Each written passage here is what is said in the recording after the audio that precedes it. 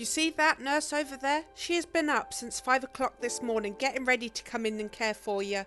Overworked and underpaid, yet she still comes back the very next day because her job means more than the money she's paid. Please be kind. She has enough problems, enough jobs to her list to complete before she can go home to rest her weary head. She's trying her best. See, they're understaffed again. She's having to pay the role of 3.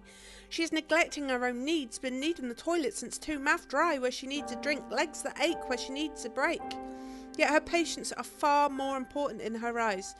That's the way it will remain, so on she will go, battling herself to make sure medication is on time, dressings are changed, wounds are healing nicely, skin checks are done, and informing the doctors if there's anything new going on. She is at the bottom of a very long list, and she will worry about herself when she gets home tonight.